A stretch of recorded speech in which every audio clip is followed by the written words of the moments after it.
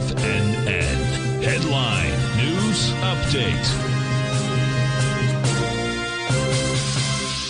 Okay, folks, Larry Pesavento, mid-afternoon update. Well, if we didn't need any more help to get the market to go lower, we certainly got it with the possibility of Iran coming into the war against Israel. Whether that's going to be the case or not, who knows? They did say that they wanted an oil embargo, but that really means nothing, folks, because the oil market is worldwide.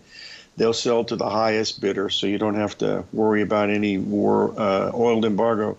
What you would have to worry about is if they do come into the war and barricade the Straits of Hormuz at the top of the up there at the at the bottom of the Mediterranean. That would be really, you'd see oil up $20-30 the next day if that happened, because that would really be a big shock. I've talked about the bearishness in the bonds. I'll go over the trade we did yesterday in the Treasury bonds when we come up to the break up here, because I wanted to just show you how that worked. I sent a video out on it warning that this was going to happen because the short-term rates have spiked beyond belief, folks. They're way above the levels of 2007, 2008. So there's trouble in River City out there in the bond market. We've known that for quite some time. The good news is there's a possibility that we have some big pattern coming in here. I'm going to bring it up here so you folks can see it on the long-term weekly. And that is down here. And, oh, dear, I think we just went through it. Yes, we just did.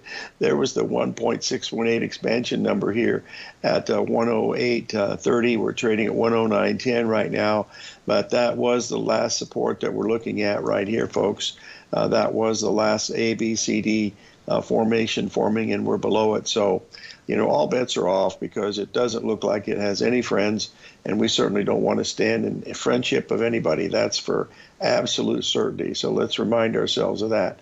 Okay, now, if you have any questions, it's 877-927-6648. And when we get back from this next break, we want to walk through what we were looking at in Treasury bonds yesterday, because when these patterns fail, and when they fail, that's what you have to be particularly careful with. So let's remind ourselves of that. We'll be right back after the break.